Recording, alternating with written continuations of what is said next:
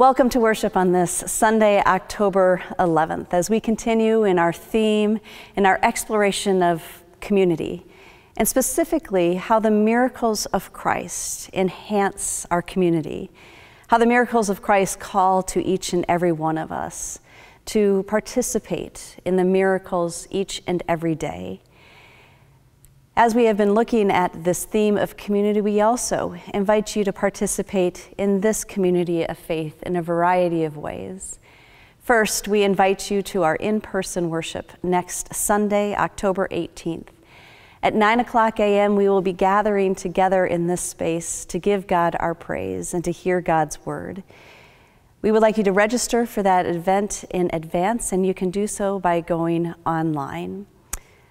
Another way in which we are experiencing community is in partnership with our global brothers and sisters in Christ in Tanzania. We support Bega Kwa Bega through the St. Paul Area Synod, and at this time we are uplifting the need for scholarships for those who are in need of education in Tanzania. Again, you can go onto our website at rosevillelutheran.org/scholarships for more information about how you may participate. And then in our local community, this past month on September 26th, some of you participated in our Keystone Packing event. Over the course of 6 hours, we packed over 7 tons of food and fed over 300 families. Thank you, Roseville Lutheran Church. There's another opportunity around the corner, and again, you can register to participate on October 24th. Again, go to our website to find out how this community of faith is active and alive in everyday miracles.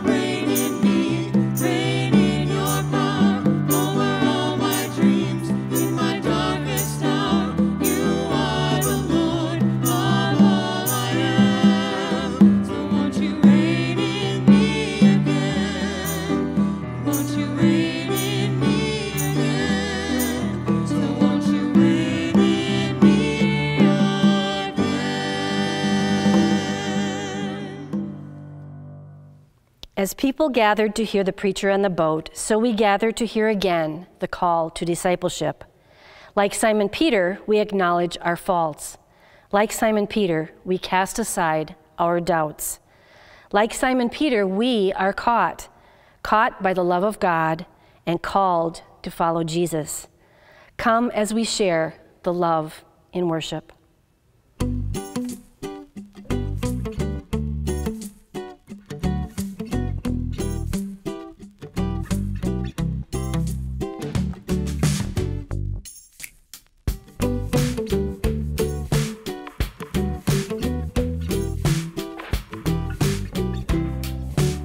Hi, welcome to Story Time.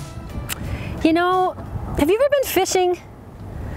My dad used to take me fishing, and we had a great time together. We would use a rod and a reel, usually live bait, which meant minnows, and we would go out in a boat.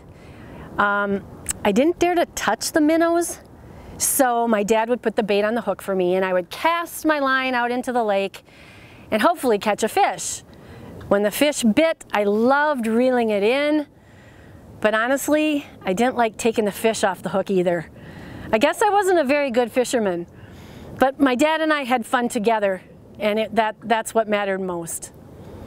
In our story today, it's about fishermen that didn't use rods and reels. They used nets, kind of like this one, but they were great big nets. They would throw their nets over their boats, usually at night, because at night, the fish couldn't see the nets.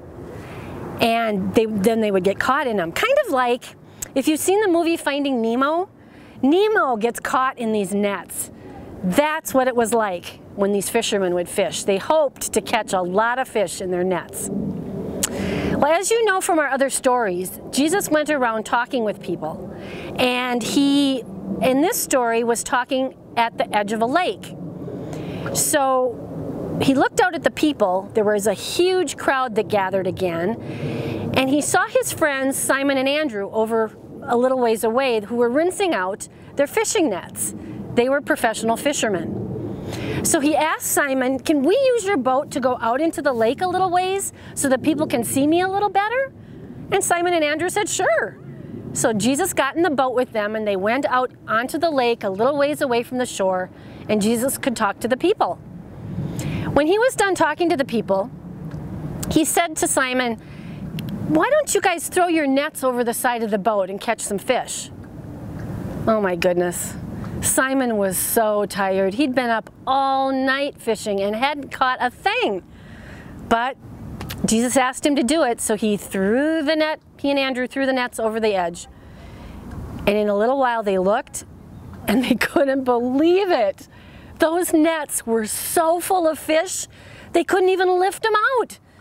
Their friends, fishermen James and John, were in their boat a little ways away, and they said, "Hey guys, come over here, help us." They caught more fish that day than they had in a long time.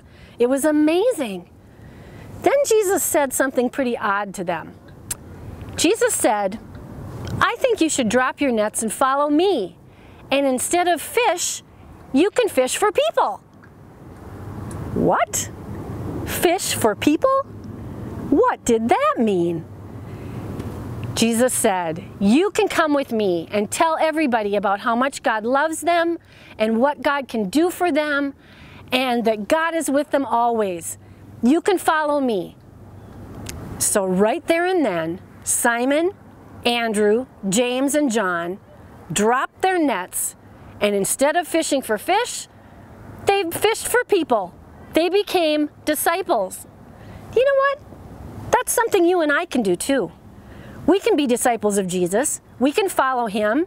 We can tell others how much God loves them. Don't you think that'd be great? So we could fish for people too.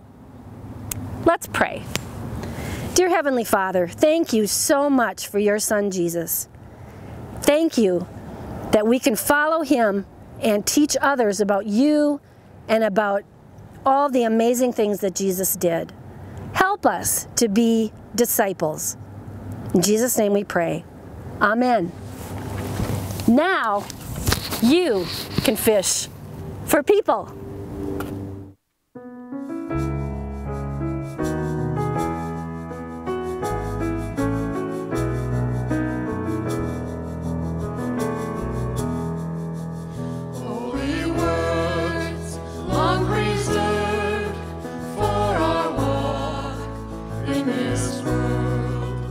May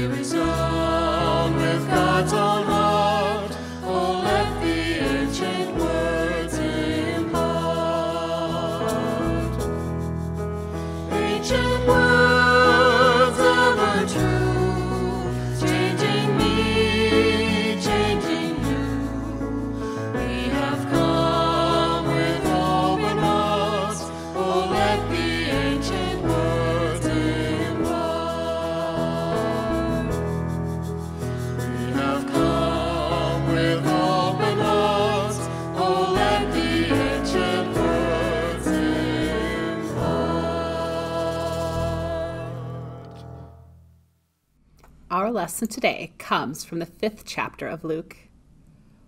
Once, while Jesus was standing beside the lake of Gennesaret, and the crowd was pressing in on him to hear the word of God, he saw 2 boats there at the shore of the lake. The fishermen had gone out of them and were washing their nets. He got into one of the boats, the one belonging to Simon, and asked him to put out a little way from the shore. Then he sat down and taught the crowds from the boat. When he had finished speaking, he said to Simon, "Put out into the deep water and let down your nets for a catch." Simon answered, "Master, we have worked all night long, but have caught nothing. Yet if you say so, I will let down the nets." When they had done this, they caught so many fish that their nets were beginning to break. So they signaled their partners in the other boat to come and help them. And they came and filled both boats so that they were beginning to sink. But when Simon Peter saw it, he fell down at Jesus' knees, saying, "Go away from me, Lord, for I am a sinful man." For he and all who were with him were amazed at the catch of fish that they had taken, and so also were James and John, sons of Zebedee, who were partners with Simon. Then Jesus said to Simon, "Do not be afraid. From now on, you will be catching people." When they had brought their boats to shore, they left everything and followed him. Word of God, word of life. Thanks be to God. Grace and peace to you in the name of our Lord and our Savior, Jesus the Christ. I want you to think about, just for a moment here this morning, a time in which you were asked to volunteer for something. It could have been when you were gathered in a group of 2 or 3, or maybe 5 or 10 or even more. And maybe it was a teacher, or maybe a pastor, maybe a Cub Scout leader or a friend or another volunteer who said, "I am looking for a volunteer." Now, the task that you were volunteering for might have been to read something out loud, to answer a question, maybe participate in some different way. But I do know this, that as I have asked for volunteers in the past, especially when there is a crowd gathered, as soon as I say I'm in need of a few volunteers, eyes all of a sudden start to shift down from looking at my face to something else. It could be some lint on the side of your sports coat. It could be all of a sudden a shoe that is magically untied. The thing is that many of us are reluctant sometimes to volunteer, especially in those moments when we don't exactly know what the task may be lying ahead.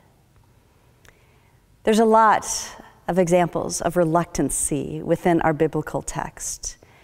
And today's text, found here today, as we hear the story of Simon Peter, is a good example. And as we are looking through this theme of community and miracles, here we have this miracle of this tremendous catch of fish, and then the calling of Simon Peter to not only catch fish, but be fishers of all people. This is a story, of course, that is familiar to us, as it's not only found in the Gospel of Luke, but also Matthew and Mark. Now, in Matthew and Mark, there's a few differences to the story. For one, it's a much shorter narrative. And what we have in Matthew and Mark is Jesus coming to the disciples as they're along the shoreline saying, "Come and follow me." And we are told that they immediately drop their nets without hesitation, without any doubts, without any inner conflict, no sense of inadequacy. They drop their nets and immediately they go and follow Jesus.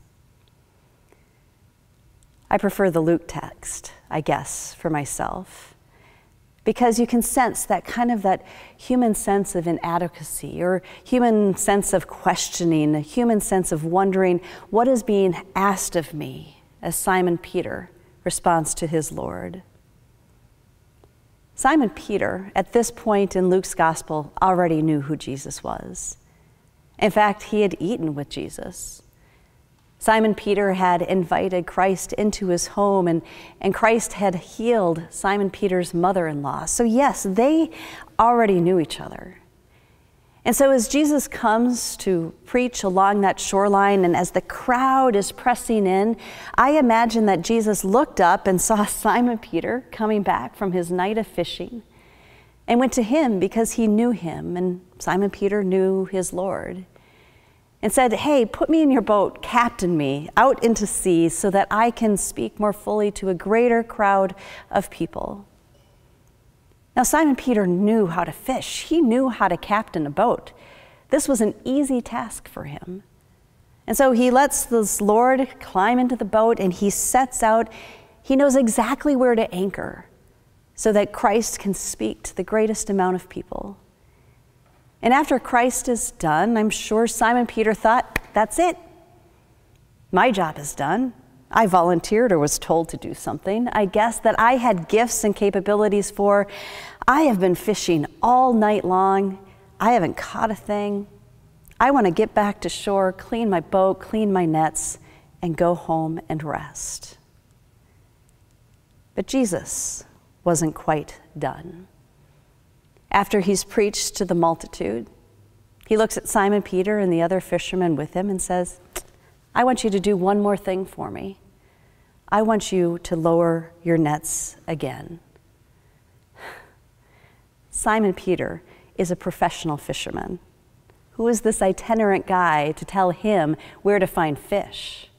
For one thing, the sun has already come up. The fish can see the nets. That's why you fish in the dark. Nope. But Christ says, "I want you to again drop your nets."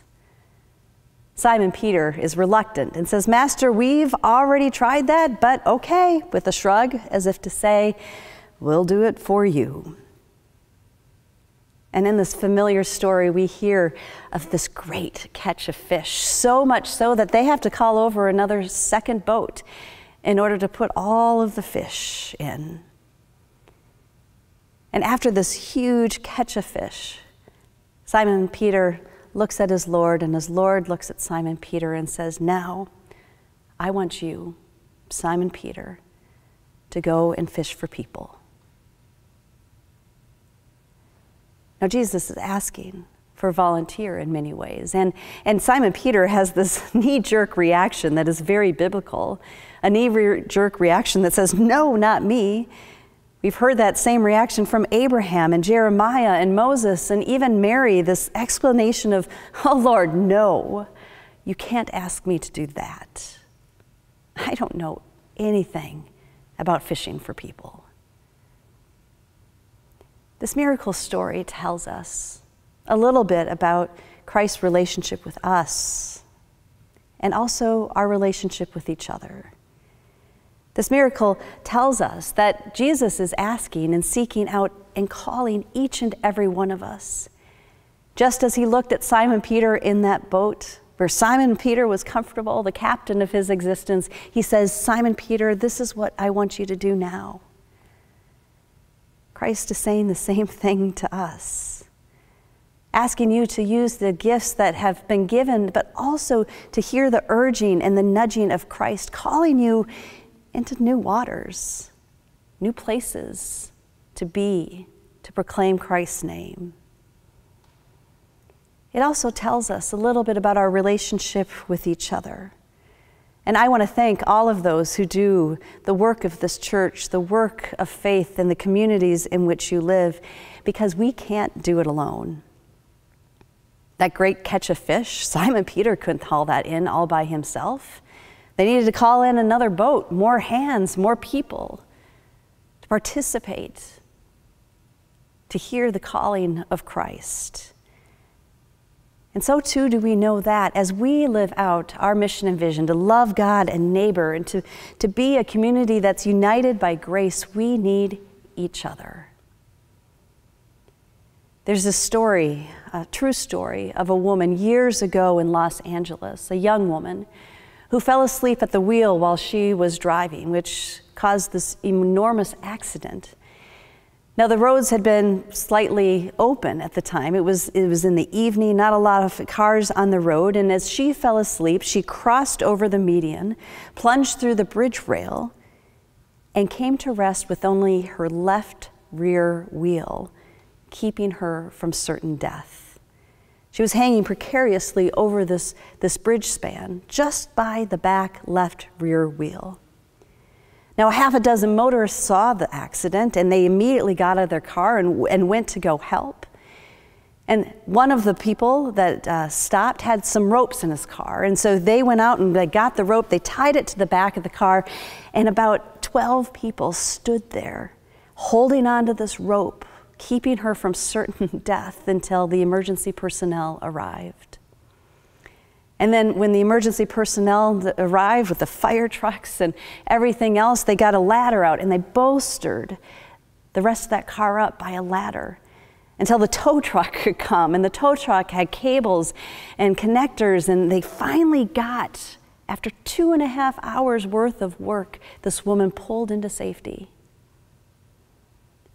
The fire chief at the end was interviewed by the local TV, and he explained how it took everybody's efforts to get this woman to safety. And he said, but the funniest thing is for 2.5 hours, this woman in her car kept out yelling, "I can do it by myself. I can do it by myself." I share this story with you because there are so many people in this world who are just hanging on, precariously hanging over maybe an abyss of despair or lost dreams or hope or missed love or whatever the grief may be. They're just trying to hold on. And to the rest of the world, they say, "Nope, I got it. I can do it. I'm on my own." But we know that's not the case.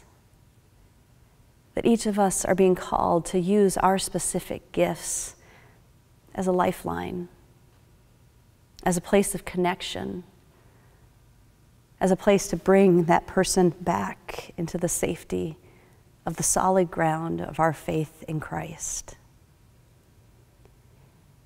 This month, we're starting this new ministry here at Roseville Lutheran Church, specifically geared towards our young adults, ages 18 to 30. Jamie Johnson is coming on board as a life coach, and you may wonder, what exactly is this all about? Our young adults are shouldering a lot of responsibility in this world today. There's a change of relationships that just comes naturally at that age between high school and college, or jobs, career. There's this changing climate out there due to COVID as far as the economy and their prospects. There's this stress about what the world is going to look like when they feel like they have their voice fully being heard. What we want to do with this new ministry, and what we can do with this new ministry, is be that lifeline, but also the support, right? That gives them not only the support to stand, but also a platform to speak with their voices, because these young adults have things to tell us. They have stories to share and passions to lead us in their way. I think about all of the ways in which the work of our hands come together. Just last month, as I said at the beginning of this service, we had 7 tons of food here. 7 tons of food that were then parceled out to 300 families to feed them, to support them, to give them that lifeline for yet another day. I see it at work in so many remarkable ways, with our care team, with our confirmation leaders, with our students, and even our youth, even the youngest who reach out, sometimes into waters that we're not so sure we know anything about, but Christ calls us into anyway. All of us are called, each and every one of us. Simon Peter at first said, "I'm not worthy." Abraham, when he was tapped on the shoulder, said, no way, I'm too old." Jeremiah, the prophet in the Old Testament, heard the call of the Lord and said, "No, I'm too young." Moses, when he was asked to step forward, said, "You know what? I don't really speak so well. Even Mary, the mother of Christ, said, "But Lord, I'm only a woman." Christ hears all of these proclamations of inadequacy or refusal to participate. But the truth of the matter is if you look at the biblical story, if you look at the story of Christian faith and witness, none of us are perfect. And God still uses us anyway. None of us have all of the gifts. One of the guys had the rope and another one had a ladder, and eventually they had the winches and the chains. None of us have everything, but together in community, we have enough. As we were reminded in the miracle of the 5 loaves and fish, it gets broken and it is dispersed and it is enough. The invitation is there to serve and follow Christ.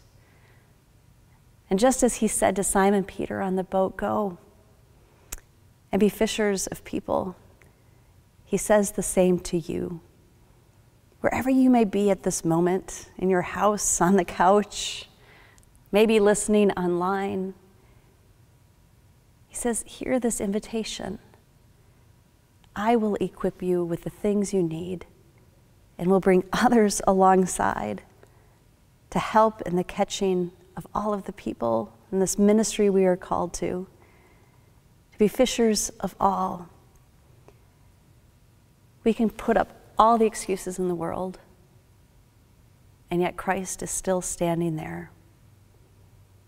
What will your response be? Thanks be to God. Amen.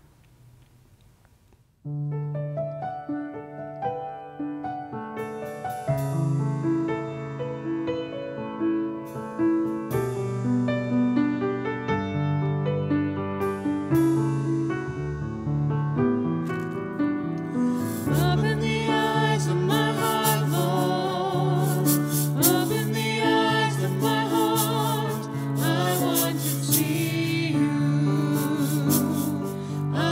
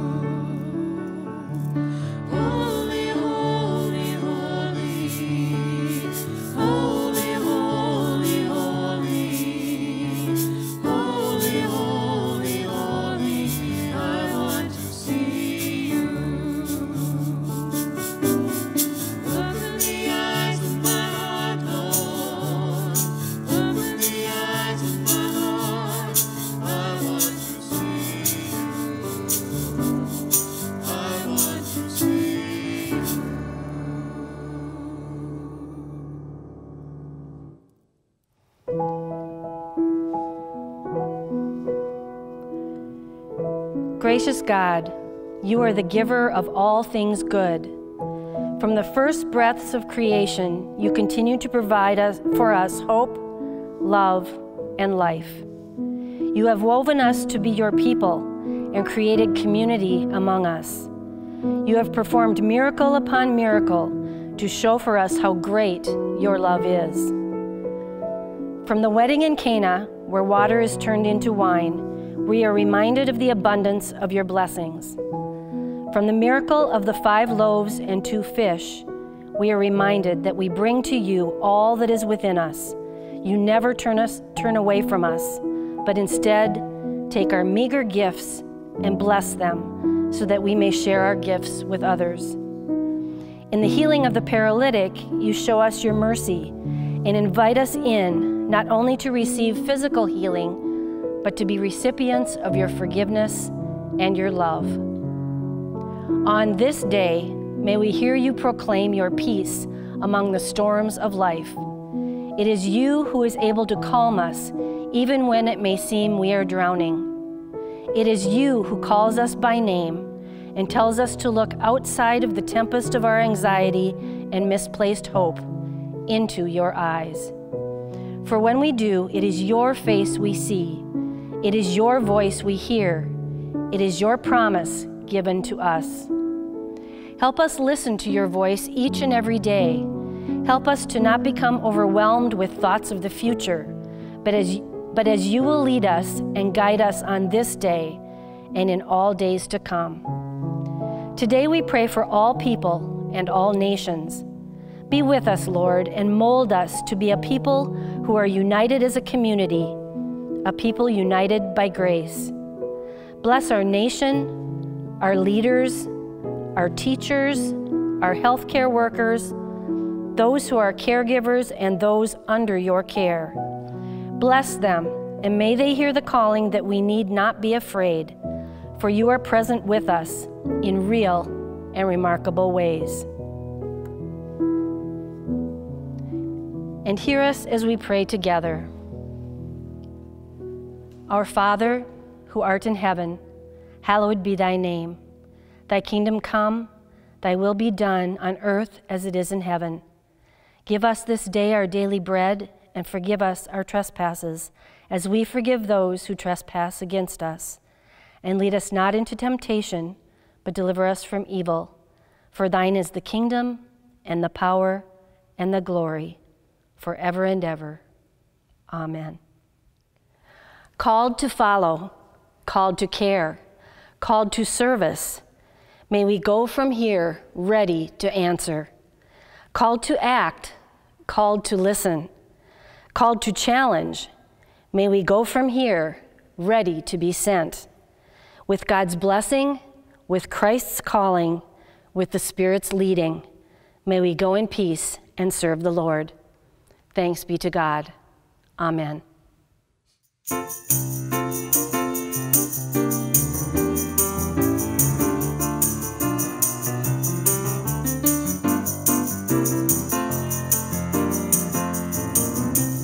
This little